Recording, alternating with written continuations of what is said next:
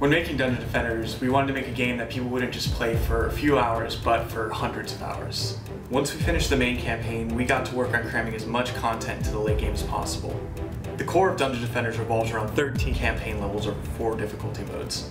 Here, you have to defend anywhere from 1 to 4 Eternia crystals as you work your way from the deepest part of the castle to the rooftops. Each difficulty mode will change the strength and speed of enemies, and of course, the harder it gets, the more experience and better loot you'll gain. In addition to the campaign, there's also a set of challenge missions. In these missions, we take the standard ideas behind tower defense and turn them on their head. There's a challenge where the core will warp around the map and you'll have to build, sell, and rebuild your defenses to keep it protected. There's a challenge where you'll have to protect a friendly ogre, and even a challenge where you're the ones attacking and the enemies are defending.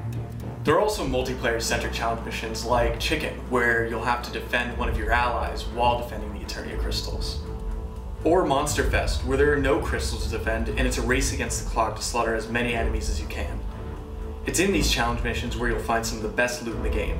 There's even a PvP deathmatch mode called Hall of Heroes. There's Survival Mode, which is your standard infinite tower defense mode. The catch is, since Dungeon Defenders is an RPG, certain waves have special drops and you'll have to reach them if you want to find that loot. Then there's Pure Strategy. This is the most traditional of tower defense modes that we have.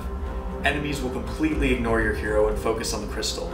While in the build phase, you'll be able to build and upgrade towers, but in the combat phase, you'll only be able to upgrade. No repairing, no attacking. Players will have to have a high level of understanding of the level's layouts and the enemies to master this mode. Finally, there's Mix Mode. This is for the most hardcore players. Here, enemies are randomized and you'll have to be very skilled to get by.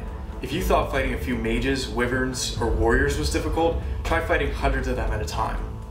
No matter which mode you're playing, Dungeon Defenders will always be a challenge, and there's always something new to do around every corner.